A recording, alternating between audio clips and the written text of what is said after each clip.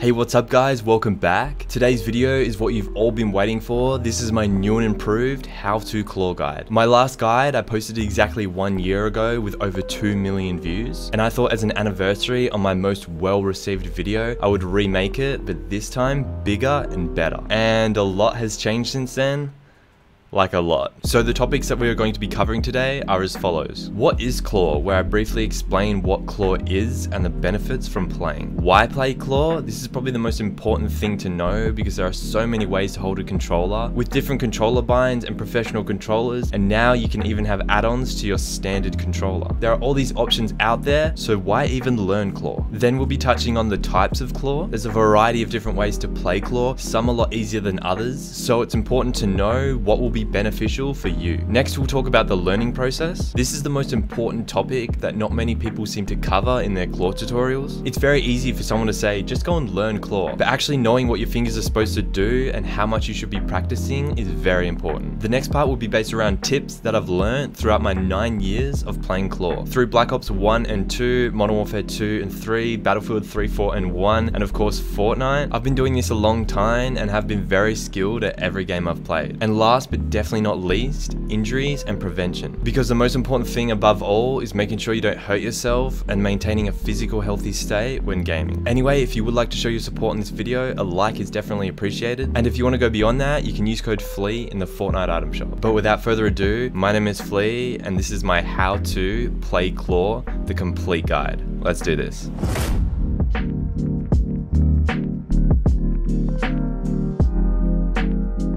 Now, first of all, disclaimers. I just want to say, yes, I am currently playing Fortnite, but this is not a Fortnite specific claw tutorial. No matter what game you play, this video will be beneficial for you. Secondly, this guide can be for any controller. I'll mainly be referring to a PS4 controller as that's what I use, but I also have an Xbox controller that I'll feature throughout this video. Thirdly, I want to quickly explain to you what the name of the sections are on a controller. I will use these terms a lot in this video, so knowing what I'm talking about is very important. So starting with these two here, these are the triggers, then above that these two are the bumpers, and then here we have the action buttons, then here we have the D-pad, but together they can be the face buttons, and then we have the analog sticks. And lastly, as you can see, I do use Control Freaks. They don't have anything to do with playing claw, but you can purchase yours with the link in the description and you can use code Flea for 10% off. So starting off with the first part of the video, what is claw? Claw is when you bring your index fingers up off the bumpers and on to the face buttons. The name obviously comes from your finger being shaped as an animal claw like a cat or a bird. Now I know there is right hand claw where it's just plain claw with your right hand, same goes for left hand claw, but I highly recommend if you're learning claw to play double claw. Whether you learn one side at a time or both at once, it can be extremely beneficial having both index fingers playing claw because it makes sure you never have to take your thumb off those analog sticks to press any face buttons. Now, why play claw? Good question. Claw is a very popular method of holding a controller that allows you to press the face buttons without having to take your thumb off the analog sticks. This can be extremely helpful in fast-paced games such as Call of Duty and Fortnite because you're always constantly moving and aiming. Taking your thumb off for a split second can affect your gameplay and ultimately lead to bad performance. Taking your right thumb off that right analog stick to press a button is the equivalent of taking your hand off a mouse in order to press the keyboard. It is definitely not practical and can lead to choppy gameplay because your character's movement is not consistent. Now, an easy workaround for this could be binding buttons to your L3 and R3. And while this is good, it only saves you for 2 button binds, you still have to press all the other buttons with your thumb. And then we have the world of professional controllers, which in my opinion are huge scams. The best option you have here is Xbox Elites, and even those don't last forever because no controllers are built to last forever. Paying over $200 to $300 for a temporary controller is not the smartest thing you can do, and it's the reason I've declined many companies offering unlimited amount of their controllers to use in videos. I use a standard controller because I want to show you that you don't need to spend $300 for a controller with all these features since it's only going to last you a couple of months. As far as paddle attachments go, they're a great cheap alternative and I highly recommend them. Once again, you're only giving yourself access to 2 extra buttons instead of the 8 you would from learning claw. I'll be making a video on the PlayStation 4 back button attachment very soon, so stay tuned for that. Why claw? Because it's cheap, so cheap that it literally costs you nothing, except the price of a standard controller, which in my opinion, are the most durable and long-lasting controllers that you can buy. Why claw? Because it's practical and efficient. You'll always be ahead of everyone else no matter which game you swap to, because not every game supports custom controller binds. Why claw? Because it's a skill that once you learn, you'll carry through your entire gaming career, and I'm a living example of that. Now that I've discussed what claw is and why you should play, hopefully you understand the reasoning behind it all, and we can get into the types of claw and how to hold your controller. This is where we start getting a bit practical, so if you've made it this far, I'm glad I have your attention. Now let's actually learn claw. First things first, the types of claw. Now it's quite a grey area when it comes to naming the types of claw. I'm sure you've all heard of claw, double claw, left hand claw, right hand claw, even crab claw, spider claw, octopus claw. All these types are just funny names for playing claw. Yes, there are some very weird ways to hold a controller, but the main one I'll be covering today is just standard claw and the different ways that you can do it. But before you learn claw, if you're not using your middle fingers and index fingers for the bumpers and triggers like this, then you already have some catching up to do, because claw is very useless if you're not using your middle fingers already. If your middle fingers are still down holding the controller like this, you're wasting fingers. You don't need 6 fingers holding the controller. It's still very easy holding them with just 4. So if you're not doing that yet, that's step 1. Start using your middle fingers. Alright, so now we have our middle fingers up here and holding the controller like this. This right here is your standard controller grip. So thumbs on the analog sticks, index fingers on the bumpers, and middle fingers on the triggers. Your next step is to bring your index fingers up off the bumpers and onto the face buttons. As you can see, I'm straining my finger. I can't even play claw because my finger just won't reach. I'm bending it as much as I can, but as you can see, there's a huge separation here. This just does not feel natural. And this is everyone's biggest mistake when playing claw, is that they're so used to playing like this, all of a sudden they just try and whip their index fingers up, and they literally can't even bring their index fingers up onto those face buttons. This is where my biggest tip comes in, of rotating your wrist. So as you can see, a standard player would play like this, whereas a claw player would have a bit more of a wrist rotation out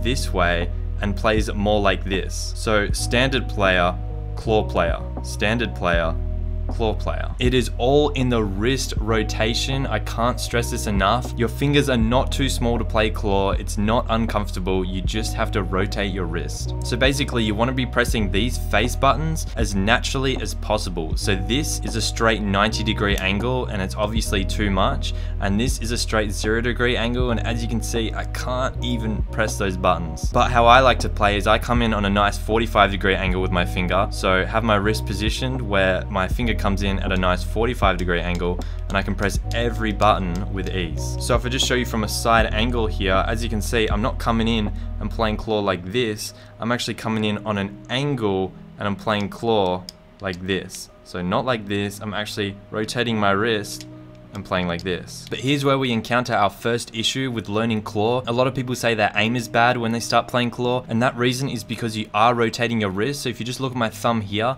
this is how someone normally would play, but when you play claw, because you're rotating your wrist, as you can see, my thumb is now positioned down here. So normal, claw, normal, claw. So now that we're playing like this, my thumb is positioned at a different angle, and it will make my aim feel terrible, but don't worry, because it won't take long for your brain to recalibrate your aim with your new thumb position. So it will feel weird, but trust me, give it time, it will be worth it. Alright, but how do I play claw? Good question. So the way I play claw is I keep my middle fingers on the triggers like this, and then my index finger presses the bumpers and the face buttons. So when I'm playing Fortnite, and as you've seen in my hand cams, this finger actually comes up to R1 and down quite a lot, but in the rare case where my index finger is maybe pressing jump and I don't have enough time to come back up to R1, my middle finger will actually come off R2 and come up to R1 like this. So 99% of the time, index finger presses R1, but if the index finger is busy doing something and I have to press R1, my middle finger will come up and do it for me. So on Fortnite, if I wanted to jump and place a floor, I'd have to do this most of the time, but I've actually trained myself to press both at once if I wanted to. And this is a really good reason of actually using your middle finger up here, because it can be a very versatile finger. It can press the triggers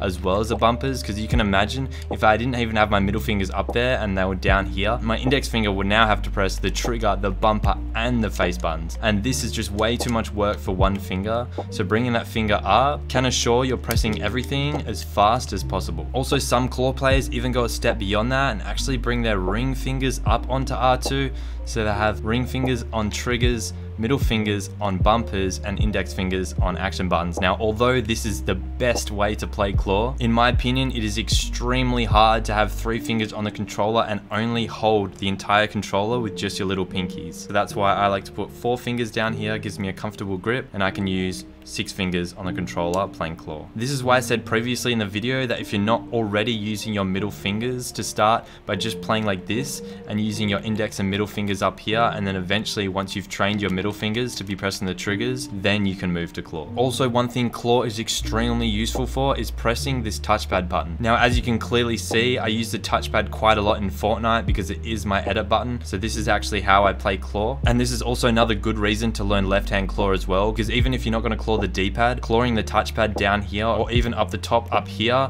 is a really good way to utilize that index finger when playing claw. And that's why claw is the best way to hold the controller, because you can press so many buttons, including the touchpad, all these face buttons, and literally everything on the controller without ever taking your thumbs off those analog sticks. So now you know how to play claw, let's talk about the learning process. There's a variety of different ways to learn claw. Each game has its own unique way of letting you practice. Like Call of Duty, you can create a custom game with bots, and in Fortnite you can jump in playground or creative. I highly recommend when learning claw, start off by spending as much time in these practice modes as you can, because this will help you learn it a lot faster. A big mistake people make when learning claw is day one, they jump into a public game, get frustrated and keep dying because they find it hard or uncomfortable to play. But when learning anything new, you have to be patient and start off smart by practicing, because the more you practice, the faster you're going to learn it. But one thing is for certain, you do have to put the time into practice, a couple hours a day, every day, and I promise you, you will learn claw in just 1 week. Yes, that's right, if you practice, claw won't take any longer than a week, and during that week, every day you wake up, it'll get easier and easier until you'll be so used to playing like it, you can't go back. Then congratulations, you have a very useful skill that you can carry through with you your entire life. Now for some very quick tips you can keep in mind when learning claw. I will make a separate claw tips video soon, but for the sake of this video,